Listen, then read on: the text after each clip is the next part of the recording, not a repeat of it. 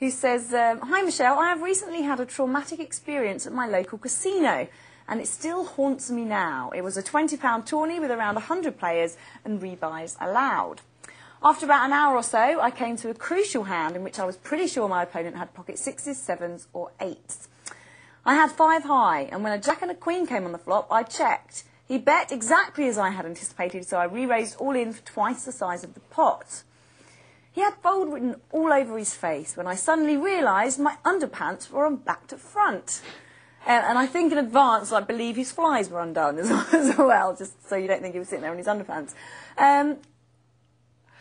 Now, I'm no psychologist, but I'm 99% sure that the comfort restoration manoeuvre was the reason he changed his mind and called. I did it subtly to make sure no one could notice the flappy bit was over my bum. Oh, so he was wearing his underpants on then. I thought I got away smoothly, but he thought he'd found a tell. And this is the part which haunts me.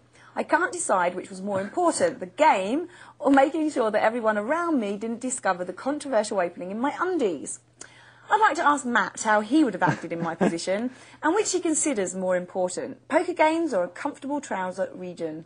Thanks for a great show. Lots of love, Joe. Right. Well, that's not what I was expecting. I'll be honest. I started making notes.